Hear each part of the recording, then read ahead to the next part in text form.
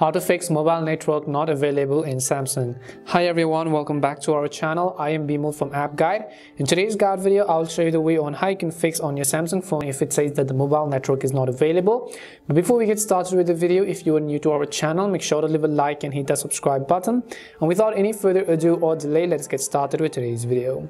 Now sometimes what could be the issue is that let's say you're trying to place a call to somebody and it simply says that the mobile network is not available. It could happen due to multiple reasons.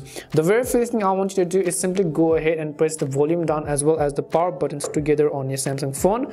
As soon as you do that, I want you to simply go ahead and then restart your Android phone. So just go ahead and tap on this little restart button. Once you've done that, go ahead and restart your phone and see if that fixes the issue.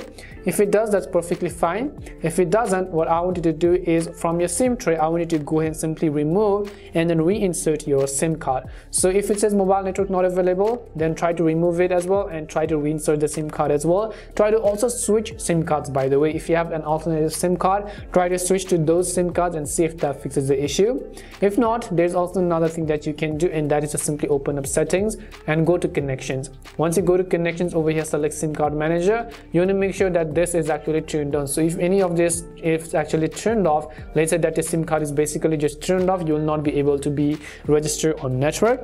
You can also select more SIM card settings over here and you have to turn on dual SIM card and so on.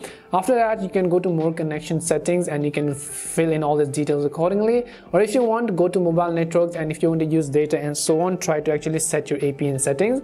If not, then you can also simply try to restart or reset your device. So go to about phone section and tap on the option called reset at the bottom. And what I want you to do is I want to simply select reset network settings. So just go ahead and select the option that says reset network settings, and it will ask you for the confirmation. So select SIM 1, and then after that you have to select SIM 2 and just tap on the reset button. Once you've done on the reset settings, it's not going to erase the data. All it's going to do is simply going to reset the settings of your phone, and basically one of these would definitely solve your problem. If it did help solve your problem, then make sure to leave a like and subscribe to the channel. If you have any more questions, queries, or doubts, simply also make sure to leave them down. Thank you very much for watching till the end, and see you soon in our next video.